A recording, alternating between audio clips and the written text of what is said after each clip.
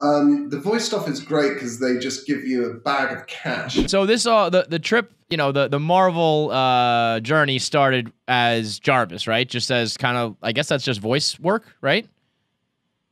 Yes, I got a phone call from Jon Favreau, who said, "Paul, I've got this part of this computer. It's this disembodied voice of a computer that sort of lives in Tony Stark's suit."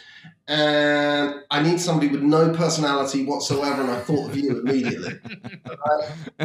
Whatever Jon Favreau's, when that's the phone call that you get, whatever he says, all good, man. That's the phone call you want to be getting these days. All right, Favers, I'm in. And then this whole journey crazy started, which is just long. I mean, the journey's bonkers. Turns out it's over 3 decades. Right. Told me that, and I was like, "What? That's true." You're like the Tom Brady of the Marvel universe. Yeah, you've been in a minute, man. Tom Brady just can't quit.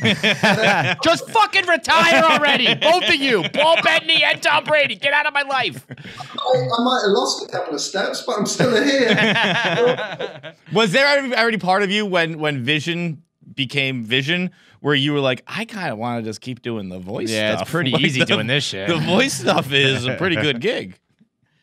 The voice stuff is great because they just give you a bag of cash, and it takes about 6 hours. You know what I love about you? We've talked to other people who've done voice work, and they're like, you know, it's characterized as easy money, and it's not. And he's like, yeah, it fucking is. Oh, no, yeah, I felt like I was a pirate. Like, literally, I was like, stopping these people. This is ridiculous. And they're so grateful because, okay, so they've made a movie. There might be some confusion. They do some CG. They maybe do a reshoot. If it's still confusing, you can just have Vision going, you got bad guys on your left. Right. And everyone's like, oh my God, that was so clever, Paul. And you go, I could do this all day. Bag of cash. And then they put me in the goddamn movie. Oh. And you got to have the thing in your head, and you're red. It's not like, you know, it's not a walk in the park. Jesus Christ. It was great. It was, and that is as difficult as wearing really cumbersome costumes and then getting paid a lot of money. So, not that difficult. You know, yeah, I have been really, really blessed. I feel really lucky, and know. I mean, to now have your own show is like an even larger leap, where it's you're not one of, I mean, how many? There's 50 goddamn Avengers. You know, you're not one of a pack anymore. You are, carrying the load now. So we'll see if you really got the goods now, Paul, because you don't have a good enough track record as is. Yeah. Now it's time. Beautiful mind. Who's this guy? That's why they kept him only in voice. Are you happy to have the face out there now? Because Vision, you were always Vision. Now we're Vision in the past, and we get to see what Vision actually looks like. Yeah, I don't know. That's why I've grown a beard and shaved my head. I don't know about that bit yet because I'm mostly able to have all of the good bit, like the fun of the creativity of it all, and then the paycheck, and that's and then shoes, and then and nice tables at restaurants, and none of the slightly annoying bit. So I don't know about that yet because well, I haven't been out of my fucking house. Who's going to recognize me?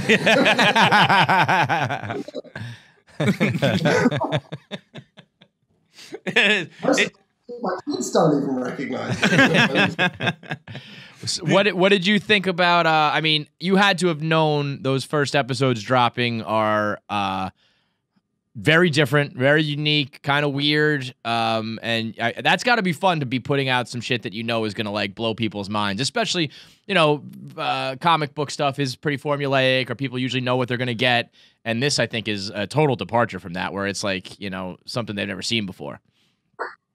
Yeah, I mean, I think that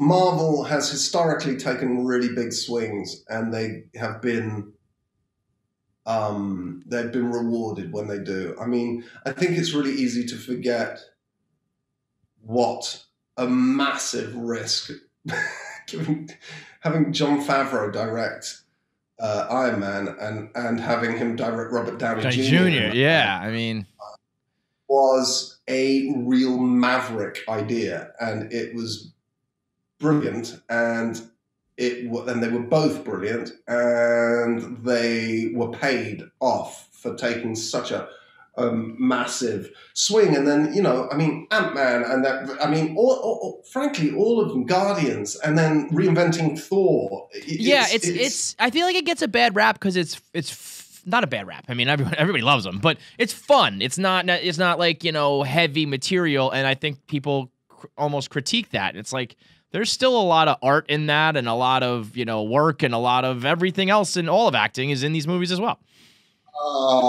Yeah, and also the skill at making those movies. And anybody who's ever actually made a movie looks at those movies, and secretly they know how hard those movies are to make. And ultimately, at the end of the day, isn't the goal to have people walking out of the theater going like, God, that was fucking awesome? Whether it's because you cried, or whether it was because you thought, or whatever you feel, like Marvel's hitting, you know, the right part of your heart. So yes, and also Marvel is got something to say. I mean, Civil War's about whether a you know, in this case, a group of superpowered individuals or a, you know, superpower should unilaterally be able to make decisions and go into other people's sovereign nations. And right, you know, yeah, it's some heavy shit. Right. That's quite a big thing. And actually, it was really interesting going around on the tour for selling that, is that the whole rest of the world were 2/3 on, when Downey would always go, who in the audience is on Cap's side? Who in the audience is on my side? Whole rest of the world, 2/3 were on Downey's side. In America, it was 2/3 on Captain America. Yeah, that makes sense. That checks out. That checks out. The autonomy to be able to go into a night, it was really, really fascinating to kind of see that they felt. Here they felt there was no need for a UN or some sort of governing body. Yeah, it's fascinating, embarrassing. I don't know. Whichever word you want to put on it, I don't know. All right, you're already laughing at one of the best clips of our shows. Now it's time for you to watch the full episode. So click here, subscribe to the full KFC Radio show. You can watch entire episodes right here. You want more clips? Click here. Subscribe to both of them. Hit the button too. Hit the bell. Hit the bell and the button, and then the comment below. Leave comments who else you think we should interview. And how I'm funnier than John. Maybe.